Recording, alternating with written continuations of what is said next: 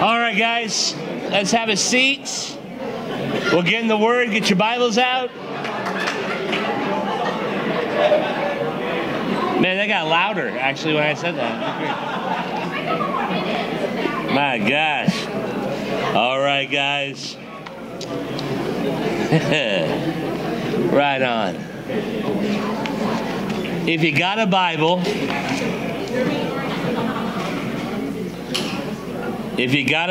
open it up to Titus chapter 2. Titus chapter 2 in the New Testament. And let's pray. Dear Father, we just come before you and we just thank you so much for your word. And we ask that right now that you would teach us through the power of your Holy Spirit. And Lord, teach us those things that we need to hear. And that, Lord, that maybe even things that we don't even know we might need. And so, Lord, as we let your word work, just, Father, move in this place. We love you, Lord. And we thank you for loving us. In Jesus' name, amen. So last week we saw in chapter 1 how there were people in the church way back, long time ago, people in the church that were, they professed to know God, but they denied him. Isn't that horrible when someone is in the church and they don't know the Lord? But it's not just that they don't know. We want people in the church that don't know the Lord. It's an open door policy. Come on in so you can learn about the Lord, that you could receive Jesus Christ as your personal Lord and Savior. But these guys were liars. They were in there to harm the church. And it says in verse 16 of the previous chapter, it says that they were abominable, disobedient, disqualified for every good work.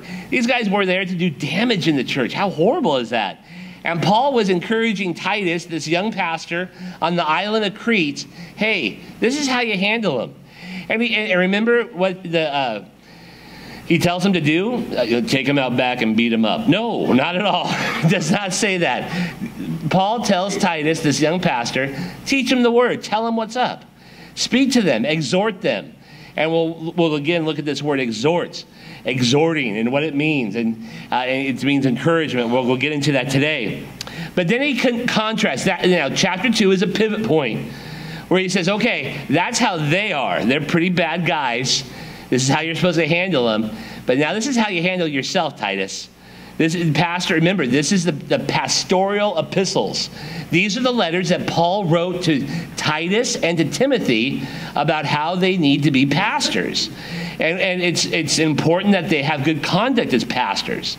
And so he's telling Titus, this is how you handle yourself and how you handle other people in the church.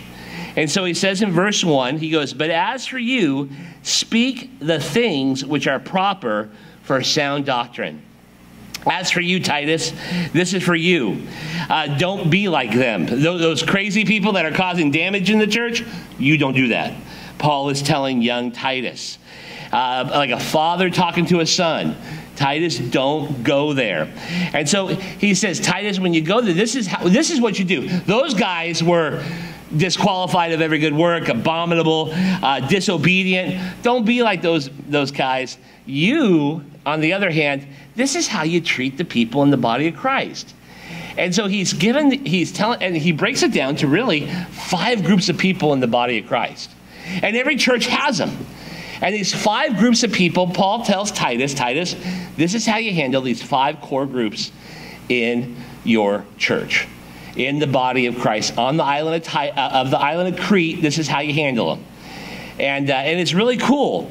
It's broken up into 5 groups. The older men, the older women, the younger women, the younger men, and bondservants, which are slaves. You're like going, are there slaves in this church? No. It's different now. We are a different culture, and we'll get to that when we get to it.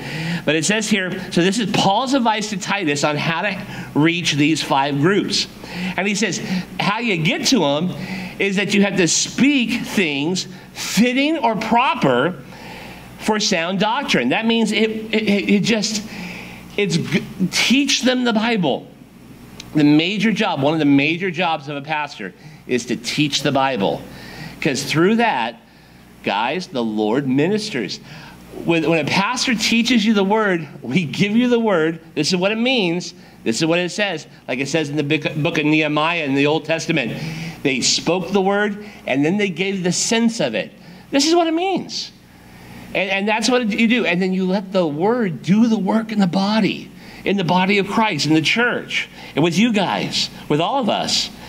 When you talk in or out of the pulpit, and this is the cool thing, when he says, speak the things that are fitting for sound doctrine, in the Greek there, in the Bible, he also is talking about let your life be fitting with what you're saying.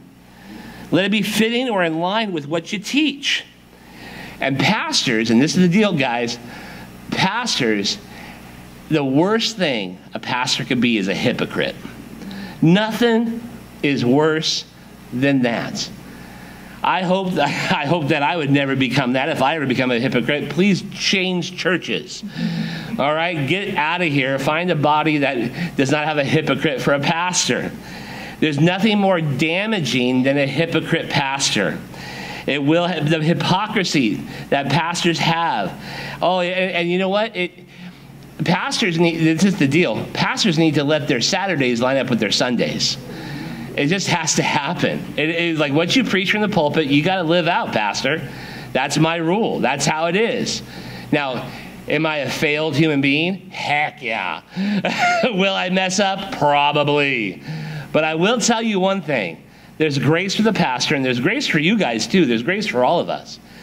Nothing is more damaging, dangerous. But Titus says, deal with these things through the word. Teach them these things. And so the first group that he is encouraged to deal with is the older men. Look at verse 2. It says that the older men be sober, reverent, temperate, sound in faith, in love, in patience. So he's talking to the older men. Now you're like going, all right, what's an older man? What's an older man? Now, does the Bible tell us this, Andrew? Well, Greek culture does. Greek literature does. If you read the histories of what an older man is, older men get that moniker around 50 to 60 years old. That's the window time, 50 to 60. So if you're 50, gentlemen, who's 50 and 60 and up? 50 and 60 up. Okay, these are your older men in the church. Look at them. Raise your hand. I saw some of you put them down. Put them up. Look around. These are the older men, okay? Now, I will not do this with the older women. I won't do that because I want to live. I want to go eat chili.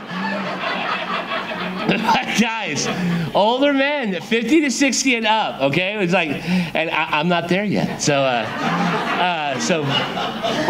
46, right on, you know? Everybody's like, you're 46, you look like you're 70, you know? They're like, isn't that hilarious? So, but older men, 50, 60, okay? That's when you start to get that, you cross over.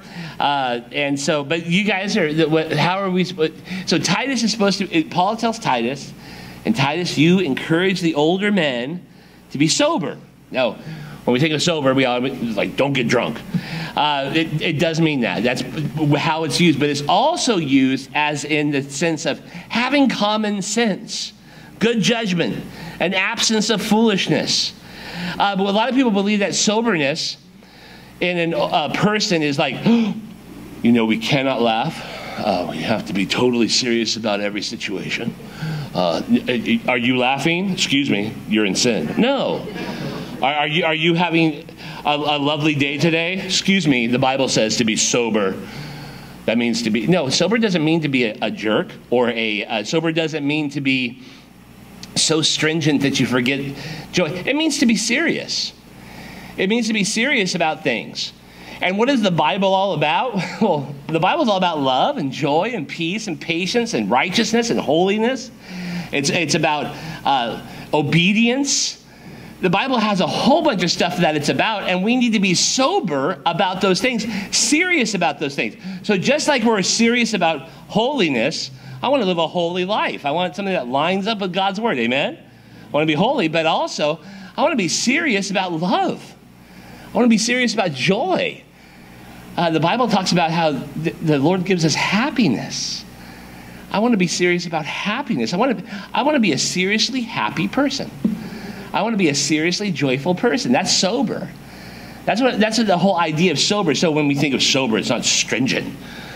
You know, the Bible talks about being caring and kind. Be serious about those things. I'm going to be dead serious about being kind to people and loving people. You understand that, guys? So when he says sober, that's what the older men are supposed to be. It's not like when you hit 60 or 50, you go, all right, no more happiness. No, just serious about the good things of God. Praise the Lord. Then it says reverence. It means respectable. It's a respectable thing. Be respectable. Don't play a fool. You know, just be respectable. Temperate is self-control. Have yourself under self-control. And then it says sound in faith, sound in love, and sound in patience. The word sound means healthy, not mixed in, not poisoned or polluted. It's something that's straight. It's something that's not tainted with. We're supposed to have a healthy, not mixed, not compromised, not polluted patience in God as an older man. Older men need to have that healthy, not mixed, not polluted love of God. The older men are supposed to have that healthy faith in God, which is the whole counsel of God, just the Christian faith. I love this. You know, patience means remaining steadfast in trials in a way that honors God. Now, this is the deal. This is what Titus is instructed to teach the older men. And as pastors, all pastors, we're supposed to encourage this through the teaching of God's word, that happens with the older men in our church, even with Calvary Chapel Long Beach. This is how it's supposed to be. So if you're an older man, these are the things that we pray that you have in your life. A soberness, a reverence, a self-controlled, sound in doctrine, sound in love, sound in patience. Now, you may be an older man here today and go, how in the heck can I get that? I want that, but how do I get it? Well, look what it says. It says be sober. That's holiness. Start practicing holiness in your life. Reverence is a humility. A true respectableness is humility. The Bible talks about that, how reverence and respectability comes from humbling yourself and being a servant of all. It's through humility. It's through, you want the self-controlled life? How can I be self-controlled? The Bible says that it's a fruit of the Spirit. Be Spirit-filled. Be walking in the Spirit. And you want to be sound in faith, love, and patience. Well, if you want to be healthy, sound in those things, older men, guys, don't compromise in your life. Stick with the things of the Lord. And this happens through experience.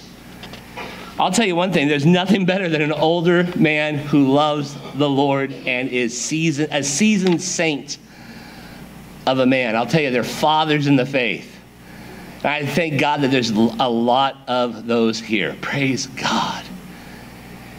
Back in Kentucky, there's my wife's uncle is named Don. We call him Uncle Don, who's married to, my mother-in-law's sister named Aunt B. We have a real Aunt B in the family. Very cool. And with that said, Uncle Don, he's up there, man.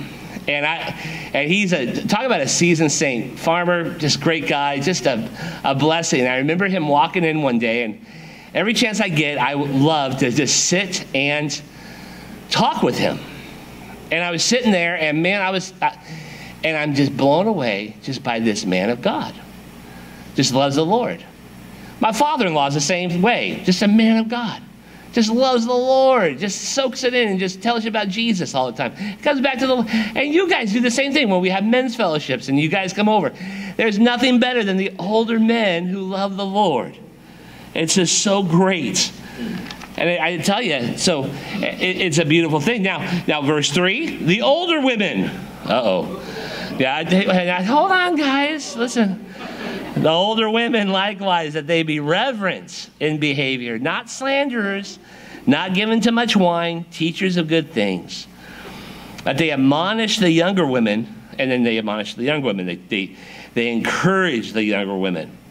Now, an older woman, same age group, 50 to 60 is the transfer, and you become that older woman. I will not have a show of hands, but this is the thing.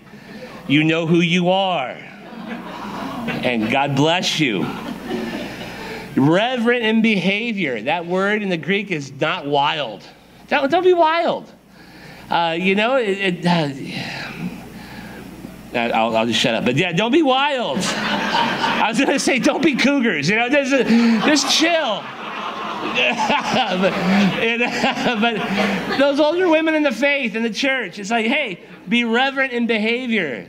Don't get crazy. And he says, encourage them not to be that way. Not slanderers. The word in the Greek there is diabolos. It means where we get the word devil. It's a liar. Devil means he's a liar. That's how Satan is. It's those harmful gossips. And he says, don't let them be devils in the church. Watch your mouth in the church. Be careful of that. And that goes for everybody. And then he's not given too much wine. Don't get drunk. Don't go there. Teachers of good. Remember, you can have the liberty to drink alcohol, but the Bible calls us Christians we're not supposed to be drunkards. We're not supposed to be drunk. Teachers of good things, a source of encouragement. It's God's calling for the older women to encourage the younger women in the body of Christ. It's respectable actions, truthful talk, sober-minded, because that's the word that's used there with older women, reverent. It's the same thing, sober. It makes encouragement so much easier when you live that way. And how can you ladies get there? Maybe some of you ladies are going, how can I get there? Well, remember, it says here, reverent in behavior. Just submit yourself to Jesus. Holiness. When you're verbally encouraging the younger people, ladies, older ladies, when that's happening, when you're encouraging, you're not going to have time to talk smack about anybody else because you're encouraging someone else. And boy, is that a lesson for all of us. Man, how much time do I have in encouraging others? And if I encourage somebody else, I'm not going to be talking maliciously about someone else because I'm encouraging someone in the faith and spirit-filledness. Back in the book of Luke, there's a wonderful story. Jesus is just been born. He's going into the temple to be circumcised, dedicated. And in Luke chapter 2, verse 36, it says, there was one, her name was Anna, and she was a prophetess, the daughter of Phanuel of the tribe of Asher. I love that. Asher means happy. It was her family name. And she was a great age. And so she's very old. Anytime the Bible mentions a person's age, saying that they're a great age, they were up there. And she had lived with a husband 7 years from her virginity. And this woman was a widow of about 84 years. So she was she was in her 90s probably. Who did not depart from the temple, but served God with fasting and prayers night and day. Did you catch what she was doing? Here is a woman, an older saint in the faith. And this woman she did not depart from the temple. She just wanted to be with Jesus constantly. She just wanted to be with God constantly. She just wanted to be in the presence of God. And she was there. And what happens in the temple? You know what happens in the temple? Praying. You prayed in the temple. The temple was a place of prayer. But served God. She served God. How did she serve God? With fastings and prayers night and day. So she was a prayer warrior. She was a person who prayed. I'll tell you, there's something special about those godly older men, but there's something very essential for older women in the church to be prayers. It is one of the most important things a church needs. And everybody needs to pray, but there's something special about the older women. Praying for everyone. Because they know how to pray. Those seasoned saints. Those people in the body of Christ that know how to do it. I'll never forget Eileen Gannap. She's with the Lord. She prayed for... There are many people around here right now that are a result of her answered prayers. It's just a glorious thing. And I'll tell you, guys, be prayers. You older ladies, be praying. And notice what she says, and coming in that instant. So she came in, saw Jesus, the baby Jesus there. And because she hung out with God, she knew the Son of God. Coming in that instant, she gave thanks to God and spoke of Jesus to all those who looked for redemption in Jerusalem. She was an evangelist.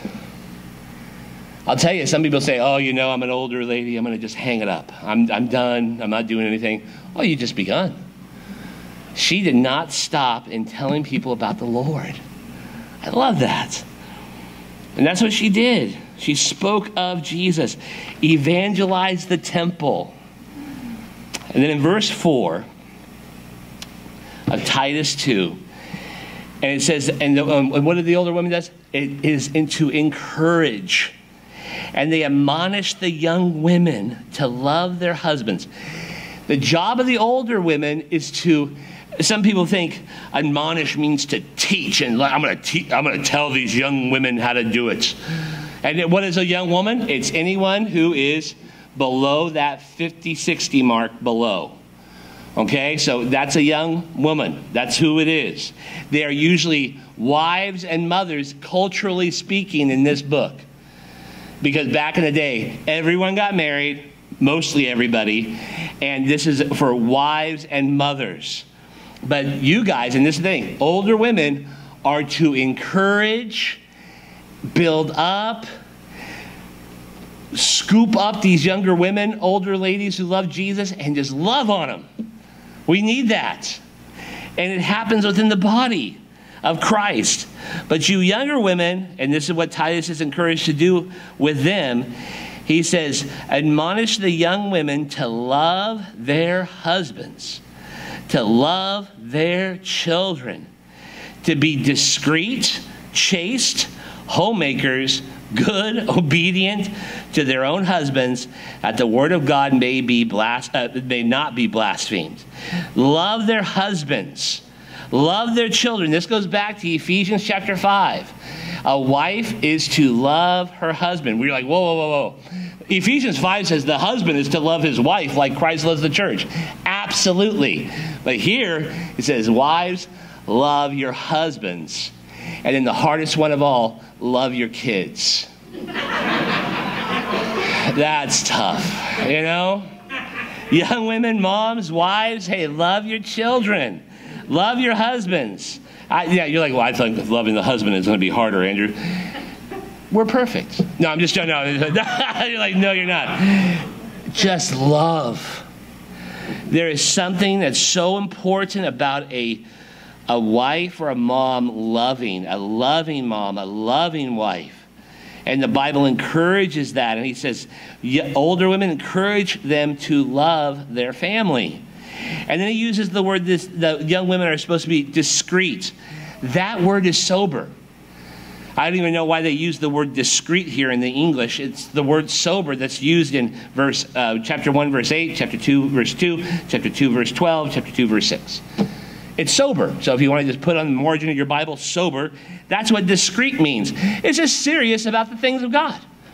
Just be serious about the love, serious about the joy, serious about the holiness. And then they use the word chaste, which means pure. It's a modesty. That was a thing back in the day. There was people back in the day who dressed in a way that provoked an image, you know, and there's a certain modesty that needs to happen within the body of Christ. A purity, a modesty. 1 Peter chapter 3, verse 3 through 6 addresses that. And back in Paul's days, this is how crazy it was. The women in the church were dressing up like the temple prostitutes. And it was a cultural thing. That was a thing that was done in the pagan circles. And it was coming into the church. And Paul says, hey guys, let's not do that. Because it was quite evident. You know, and so as you mature in your faith, there's a certain change that occurs. You know, I want to be more like Jesus and less like the world. And so that's what Paul was addressing here. And he goes, hey, ladies, just remain chaste. He doesn't go off. I love it. He doesn't go off on it. He says, you know what's up. Just be, hey, pure and modest. And then he tells these women who are married, be homemakers. These people got married around 15 years old. All right, so, having a 16-year-old in the house is kind of a 16-year-old daughter. I'm like, geez, Louise. I was thinking about my grandmother who got married at 15, back in Oklahoma. That's just gnarly, And my parents, Kelly's parents, got married at 18. I think my mother-in-law was 18, and I think Drex, you're 21, right? I want to talk about that. My father-in-law's here today, but it's just like, that's just amazing, But they got married so early. Now things have changed culturally where they wait until later. But here, the wives who he's talking to as the young women, just be homemakers. Make sure that the house is cooking, that the house is moving, that everything's in order. You're like, well, doesn't the husband have responsibility in this? Yes. But guys, remember, so often, the ladies, it says in the Bible that the husband is supposed to be the leader, which he is. He's submitted to Jesus, and then he's the leader of the household. But this is the crazy thing. Often in the house, if you ask any kid in the house, who's the boss of the house? It's the mom. It's just like, the husband, the dad is the leader. But yet, listen, the wife, she runs things. He's the head, but she's the neck that turns the head, And it's just how it is. And I'll tell you, praise the Lord for godly wives that take care of everything. I know if it wasn't for Kelly, it would be bad in our house. I thank God for my wife. And, and this is the thing. As a husband, it says that I'm supposed to love my wife like Christ loves the church. And what did happen? That Jesus gave himself to the church, died for the church. Therefore, it's my job as a husband to assist, love, take care, make things. Don't just sit on the couch like a bump on the log, a couch potato. We're called to help, assist, love, care, provide. That's the job of the husband.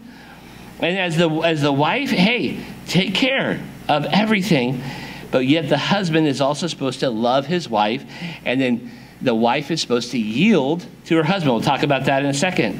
It says here that a young woman is supposed to be good, kind, same thing. And it also says here that obedient to their own husbands. That's submission. That's what it talks about in Ephesians chapter 5, the marriage chapter. When it says that a wife should submit to her husband. Oh, people freak out. It's true. And you know what, ladies? I don't blame you. Submit? What? What is that? Am I a doormat? No, not at all. That's not what the Bible teaches at all. In Ephesians chapter 5, the wife is to submit to her husband. That means that she's not a slave. She's not to be oppressed. Submission it's the job of the wife to let the husband lead. Dude, husband, bro, you go. And I'll follow. And sometimes that's scary. But that's what the Bible says to do. And then in so doing, Ephesians 5 says, the husband then loves his wife as Christ loves the church. And this is the great thing about marriage. This is really the secret to marriage. If a husband is loving his wife like Christ loves the church, if he's loving his wife like he's supposed to be, she will have no problem letting him lead. And ladies, wives, if you are letting your husband lead, he's going to be more apt to love on you. And so you get this wonderful little cycle going of submission and love and submission. And then the Bible says, husbands and wives, both of you guys submit to each other. It says that as well in Ephesians 5. And then it says here in Titus that the husbands love the wives and the wives love the husbands. So it's this wonderful thing of love and submission that's going on. And how great is that? Is not that marriage? That's biblical marriage. It's really the key to marriage, what the Bible says. And that is what's supposed to be happening. And he gives the reason why in verse 5. It says that the husbands, that the word of God may not be blasphemed. The word of God lays this out, and he says this needs to happen so that the word of God is not dishonored. You know, divorce rates in the church are the same as they are outside the church. There's no difference. And that's a problem. And guys, that's why when people look at the Word and the Word of God says, hey, this is the way. This is how marriage should go as a Christian family. Well, guess what? So often it's not, and it's a dishonoring thing into the Word. Marriages reflect the Word of God and what the Word does and what Jesus has done in a life. It's an illustration to the world of how Jesus loves the church and how the church should love Jesus. And when a Christian marriage breaks up, that illustration to the world is broken. And that's why it's dishonoring to the Word. So how can you ladies do this? Well, what about the single ladies? What about all those the women that don't have husbands? This doesn't apply to me. Oh, yeah, it does. Same thing. You younger women, love the Lord. Love your man. Who's my man? I'm a single person. No, Jesus is your man. Love the Lord. And then what does the Bible say? Love others. Love the Lord with all your hearts and love others as yourself. Just love. Be sober, you single ladies. Be pure and modest and holy. And guys, be kind. You can't be a homemaker because you don't have a home, a family of your own, but you do have the ability to be kind. And you submit and yield, not to your own husband, because you single ladies do not have husbands yet, but you submit and yield to your man. Who's your man? Jesus. So yeah, this is for the single ladies as well. And how can the ladies achieve this in your life? The wives and moms that are here today, how can you get that? It's through having those godly encouragers from the older women, those godly examples. Have godly examples in your life. That's why church is so important. Because you get to hang out with other people who are Christians who have lived longer than you. And you see those older women and you see what they went through. I'll tell you, it's an encouragement. Obey God's word and yield to Jesus and love the Lord. And in verse 6 it says this, likewise, exhort the young men to be sober-minded. Done. That's it. You're like, you mean young men? Anyone who is under 50, those 40s, 30s, and younger, who are they? Raise your hand. I can make you raise your hand. Who's 40s, 30s, younger men? All right. There you are. Guess what, guys? You liar. But no, I'm just joking. I'm just kidding. I don't know. I was just picking on somebody. But you younger men, he uses the word exhort. Exhort the young men. The word exhort kind of sounds harsh. I'm going to exhort you. What does that mean? Exhorting is a gentle and kind and loving begging. I'm begging you kindly. I'm begging you lovingly. Young men, what's their call? What's the one thing he says here? Now, Paul tells Timothy to teach way more things. Titus, the young men only get one thing. Be sober-minded. Be sober. There's that word again, sober. Sound mind, common sense. Sometimes when you look at young men, you think, they're stupid. What is wrong with that guy? Sometimes you just look at it and you're like going, you know, good grief. You know, there's some problems with that younger man. But younger men are supposed to be sober, which means sound mind, a right mind. How do you get that? How does a young man get a good mind? Well, the Bible has a lot to say about that. And we won't get into it all today because of time, but how do you get a mind for God? Philippians 4:8. Young men, turn there real quick. Everybody, really. If you know a young man, share this with them. Philippians 4:8 says this. It says, finally, brethren, whatever, and this is for everybody, not just the young men, but this is how you get your mind on God. It says, finally, brethren, whatever things are true, whatever things are noble, whatever things are just, whatever things are pure, whatever things are lovely, whatever things are a good report, if there is any virtue, if there is anything praiseworthy, think on those things. Think about those things that are pure, lovely, just, and noble. That's what we're supposed to be doing. 2 Corinthians 10:5 says that we should take every thought into captivity under the honor or the glory of Christ. Into the submission of Jesus Christ. We need to have you ever had those weird thoughts? And you're like going, my goodness, where did this sinful thought come from? Oh my goodness. Where does it, and this thought pops in your brain. The Bible says take every thought, every word, or maybe it's a worry or a fear or something that's freaking you out. And you got that thought in your brain. The Bible says take that thought and say, Lord, I'm giving it to you. I'm putting it into submission of you. Capture every thought that's weird. And then Romans 12:1-2 talks about the renewing of the mind. I got to read it. It's too good. Romans 12. Romans 12, it says, I beg you therefore, brethren, by the mercies of God, that you present your bodies a living sacrifice, holy and acceptable to God, which is your reasonable service. Well, here it is. Do not be conformed to this world, but be transformed. Don't be like this world.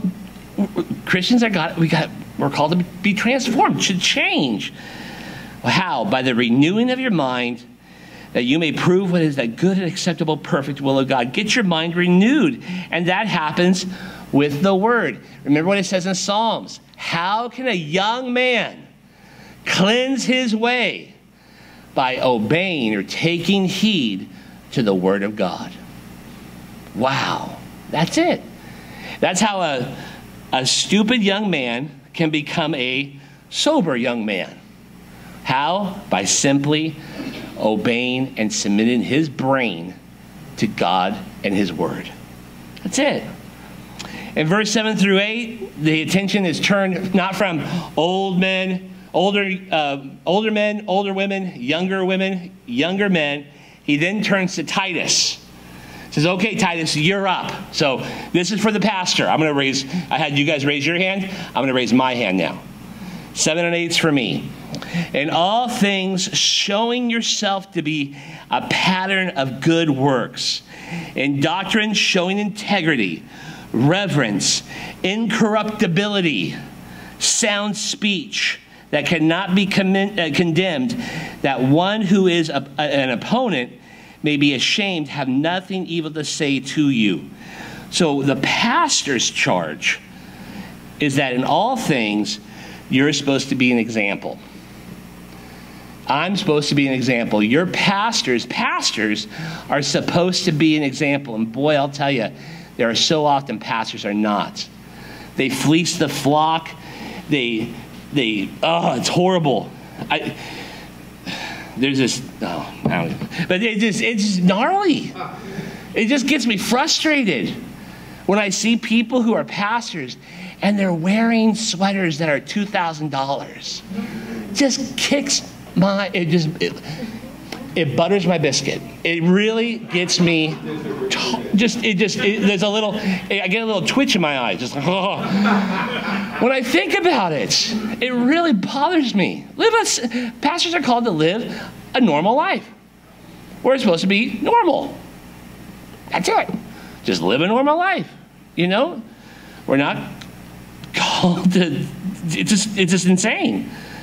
And we're called to be good examples in word and in deed. And there are so many pastors, they'll preach on Sunday and they'll live like the devil through the rest of the week. And boy, be an example, pastors. Titus, Paul is telling them, be an example. Integrity. That means purity in your doctrinal teaching. Have integrity when you teach the scriptures, pastors.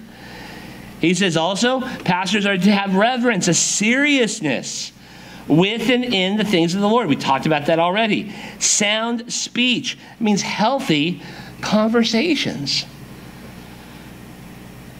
And Paul is telling Titus this to protect the pastor. And remember, when he's talking to the older men, the older women, the younger women, and the younger men, and the pastors, He's doing this for our protection. This protects us. This protects us. It's not rules and regulations to say, all right, this is how you do. This is for our protection. I'm glad this is here for me as a pastor, because now I know how to do it the proper way. I know how to live and do my ministry the way God wants me to do it, amen? And so too with you, being an older, seasoned saint, a younger saint in training, growing in Christ. These are for our learning and for our protection. And how can a pastor do this? Is by following Jesus' example. And then the last two verses, and this is where we're going to end today. Exhort bondservants to be obedient to their own masters, to be well-pleasing in all things, not answering back, not pilfering, not showing and showing good fidelity, that they may adorn the doctrine of God, our Savior, in all things. Now, bondservants are slaves. That's the word that's used here. We don't have slaves here. The closest thing that we have to this, what the Bible talks about, is employment, is working a job. You're like, that's right, Andrew. It is slavery. It is. The 9 to 5, the grind. Oh, it's slavery. It feels like that sometimes. I don't blame you. But this is the thing. As an employee, we're working for somebody just like a slave does back in the day. So this is for us. If you got a job, and as a Christian employee underneath someone else's authority on a job, this is how we're called to be. And it says obey. Obey. Now remember, Paul puts a caveat on that. He says obey unless your master is telling you to do something that's against the word of God. He says obey God rather than man, the Bible says. Obey God. So, but we're called to be obedient. So when the boss says, hey, I need you to go and check this thing over here. And you go, sorry, I don't think the Lord wants me to do that today. No, you just check the specs on the gig, whatever, you know. Do that. It doesn't mean there's, you know, this is, hey, obey your bosses. If he tells you to sweep, you sweep. If he tells you to do this, you do this. And he says, well-pleasing. Do it in such a way that it pleases your boss. Do it well. You know, so often when we do it, we're just like, are you happy? Am I well-pleasing to you? Am I well-pleasing? No. Guys, let me tell you, it's that you're doing it in a way that you're like, I just want to put a smile on my boss's face. Don't talk back. That's the next thing. Don't talk back. You know? Hey, I want you to do this thing for me. Oh. Whoa. Don't do that. Don't steal. Don't steal. Be careful. And that's even time. Don't steal your time. You're on the clock. There was a plumber in the neighborhood. You know who it is. I won't say. Does not go to our church. But they were Christian, and we hired them. And they came to our office when we had an office. And they were doing the job, and this guy, he was the boss of the company, and he was just doing this job. And then he started talking to the Lord, and we had coffee there. We had coffee, and he got the toilet fixed, and he's just talking away. He was there for an hour, almost 2 hours. Most of it was conversation, and it was a great time. We got the bill. Charged us for the coffee. I'll never forget that as long as I live. I was like, and my dad was the pastor at the time. I'm like, Dad, we were talking the whole time. He was like, and he charged us for the conversation? I'll never forget that. And he stole time. And so what we did, no, I'm just joking. No, we didn't do anything. We actually paid it, you know? So, but don't be that way. Don't steal money, finances, stuff, time. Don't steal. And it says in all fidelity. That means be loyal to your employer. Wow. So different from the world, huh? But that's what Christian employees are supposed to be like. And this is the thing that's so special. Look at verse 10. It says, that they may adorn the doctrine of God, our Savior, in all things. That you take... Now, why are we doing this? Because the Bible tells us to do it. The Bible tells us and teaches us to do it. God tells us through his word to do these things. And it says that we adorn ourselves with this doctrine. Isn't that gnarly? Adorn means to put on. It's actually to put on fancy clothing. What does that mean? The doctrine of God needs to be like clothing upon us. You know, when you get a job, you got to wear a uniform, right? Sometimes. You wear a uniform.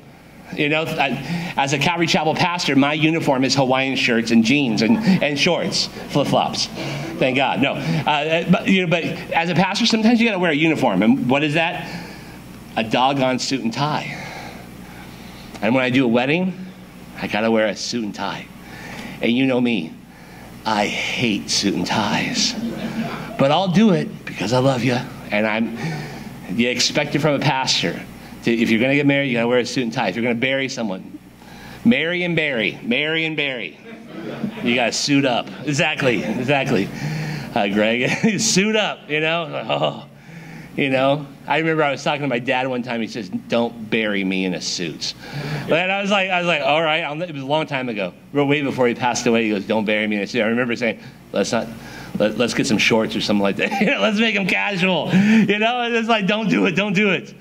But this is the thing. You got to wear a uniform sometime. I feel bad when I go. It's amazing. You go to Cerritos Mall, and there's a lovely little place called Hot Dog on a Stick. Have you seen those outfits? God bless them. God bless them. And you got to wear it, man. Those ladies, those guys, they look weird, you know? But it's hot dog on a stick tradition. Amen? And you know what? I wouldn't want to eat at that place if they didn't wear those outfits, you know? It's just something when they churn the lemonade and they give you their corn dog that you're like, thank you, weird dressed person. God bless you. But this is the thing, guys, when you look at those outfits, as a Christian employee, you're supposed to adorn yourself with these things that are taught in God's word. Wow. Loyalty, honesty, well-pleasing. I'll tell you, guys, if you're working a job, if you're an employee, your job is a ginormous mission field. And don't be ashamed of who you are as a Christian. Let people know. Flaunt it. Everybody else flaunts everything else at their job. It's your right. It's like, I'm a born-again Christian. Let people know. There's nothing wrong with that. You know, why do Christians always have to be intimidated and say, oh, I can't talk about it? How can we do this? Christian employees, be obedient to the Lord. He calls you to be obedient. First, if you're obedient to the Lord, you're going to be obedient to your boss. Please the Lord. If you please the Lord, guess what you're going to do? You're going to please your boss because you're going to get used to it. Prayer. It says here, don't talk back. But if you're in a situation where you want to talk back, when you got a little smack, when you got a little side eye, pray. Turn that into, instead of talking smack, talk to the Lord. Say, God, I'm just praying from a boss right now. Pray for your boss. Pray for those fellow employees that you don't like. And then loyalty. Just, hey, instead of stealing, just give to the Lord. Give to the Lord. Give to the Lord your time. And when you're a giver, you won't be a stealer in life. So, guys, this is the body of Christ. What we just covered, and we'll stop right there. This is the body of Christ.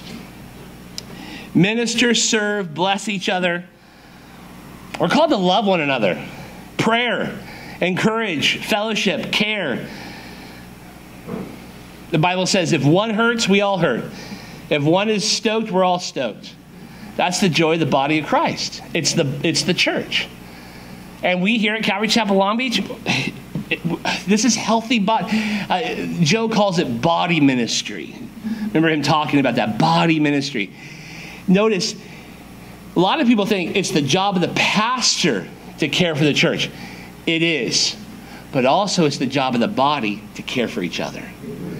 And that is some sweet stuff right there. And you know what? I'm going to boast in the Lord about you. I praise God that he's done that here in a strong, stinking way. There are times when people are in pain here and the church just rises up and just comforts the body of Christ. Just like when you smack, the Bible calls the church the body, right? And we all have different members, like it says in Ephesians. Each one has a part in the body of Christ, and Jesus is the head. There have been many times when people in the body have been hurt, and another part of the body comes to comfort that. That's why we have church. That's why we have this. And the Bible says, hey, come together and minister. How sweet is that? How can you minister if you're not together? Spirit-filled life. Jesus is the head. The whole body in submission to Jesus Christ, including me, everybody. It's all about the Lord. So guys, that's the healthy body. You're like, and then just check your heart. You know, go back tonight and reread through these things and say, Lord, you work this work in my heart. You do this in my heart, because this thing, it's not a thing where you're going to get up in the morning and say, okay, I'm going to be a great young man, God-fearing Christian. Let's do this. Oh, there's a part of it, it's a choice. Oh, I'm going to do this right now. I'm going to be this godly older woman. I'm going to be this godly older man. Here we go. And you this is a work that the Lord does in your heart. If you think, I'm going to Dr. Phil this, or I'm going to Oprah this sucker, or I'm going to get 12-step it, it's yielding, submitting to the lordship of Jesus Christ. Holy Spirit, just come into my heart and just do the work. And then when you spend time with Jesus, remember, godliness comes from being with God. When you're in his presence, you start to become like him. You surround yourself with the things of God, you're going to start acting the way he wants us to act. Amen? So guys, with all that said, I just encourage you to bless the Lord and bless others, and you will not regret it one bit. Amen? Amen. Let's pray. Dear Lord, we just thank you so much for this day. We ask that you would just go before us. And Father, we ask that you would just help us, Lord, to be those things that you called us to be in the body. Lord, I lift up the older men, that you bless those guys. Lord, be with the older women, the widows in the church also. For the younger women, the mothers, the young mothers, the younger moms, the younger wives, and the single ladies, Lord, bless them. And the younger men, Lord, let there be soberness, seriousness about the things of God in this place. We love you, Jesus. Help us to be a good witness for you in all things. In Jesus' name, amen. Please stand.